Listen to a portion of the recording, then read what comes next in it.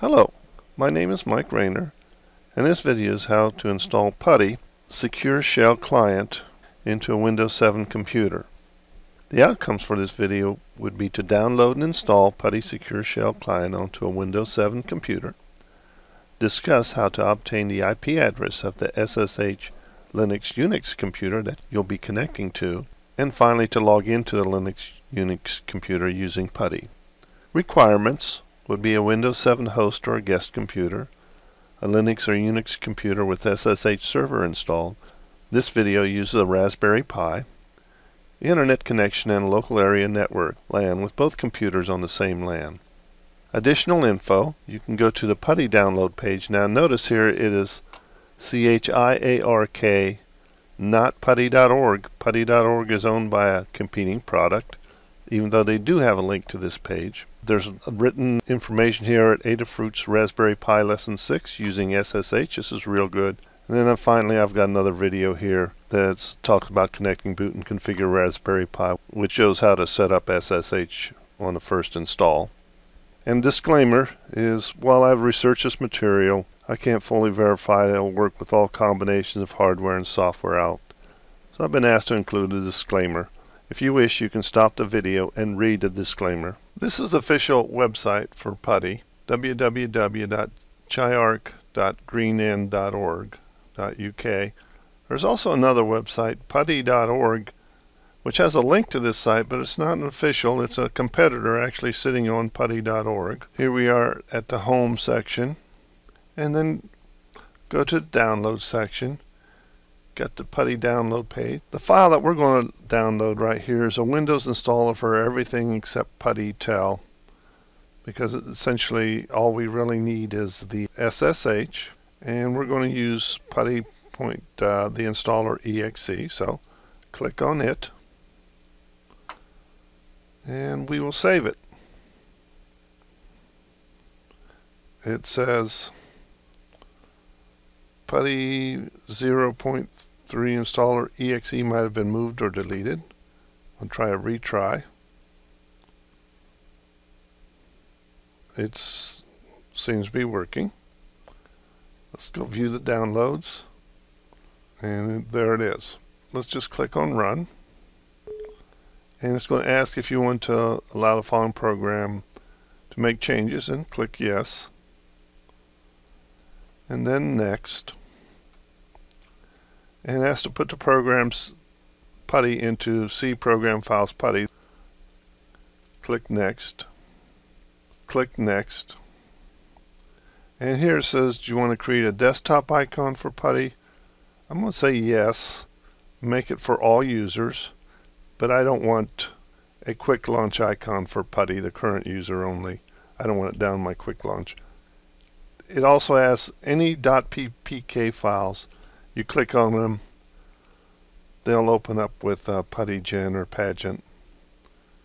Basically, we're not going to be using these right now.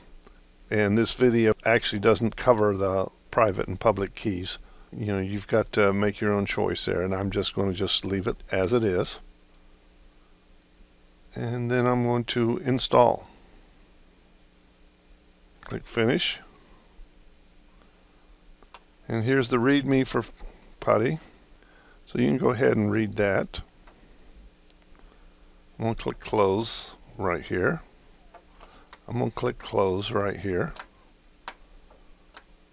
And then I'm going to go to Start. Oh, it's right here. It is. On a previous installation of Windows, I had to restart Windows to have it show up on the menu bar. Let me close. But it's also installed on the desktop. So what I'm going to do now, and just because my experience with Windows, I'm going to restart it, and then when it's restarted, log into my Raspberry Pi computer.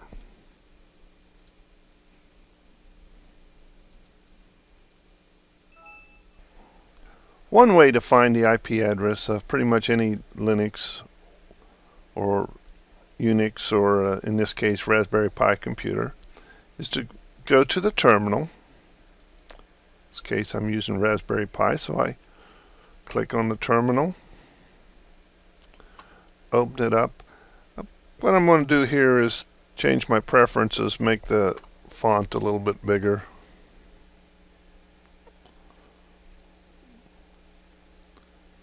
And change the font. Well, let's make it not too big. We'll just change it 24. Okay.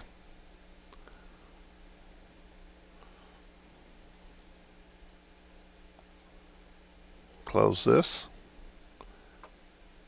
And what I'll do here is do an if config, hit enter,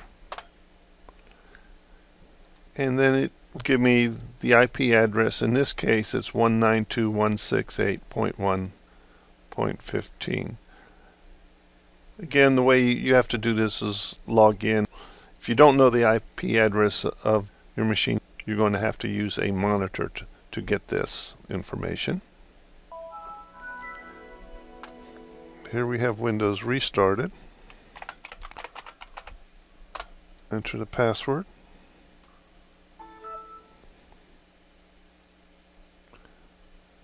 Go to all programs here, and here's PuTTY. So I can start it. There's a PuTTY manual pageant, and we can start it from right here, or start it from right here. In this case, this is a PuTTY configuration, and if you click on the help file, you'll get a pretty extensive help manual with a lot of information that you go through it as you use PuTTY. So I'm just going to close that, and basically I've found the host name or the IP address. I'm not using any host names because I don't have a domain name server on this network, and it's 192.168.1.15. Port number should be 22 for SSH. This is SSH. And if you want to save the settings, you can put a name here and then click save. And you'll have to do that before you start anything, because after you exit from the Raspberry Pi computer or whatever Linux or Unix system you're using, the close window on exit is going to be, it'll close if you have a clean exit. So we'll go ahead and open the connection. And the first time that the connection is opened, you're going to get the server's host key cached in the registry. That is the Windows registry. That's where PuTTY puts the host key. And then, you can gives you this. If you want to have this information, we'll just click yes, and we'll log in. In this case, since I'm using Raspberry Pi, this is insecure. I'm using default.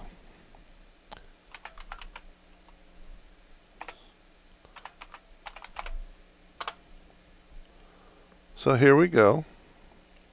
Linux Raspberry Pi. Let's do a sudo apt-get update. Just show you that.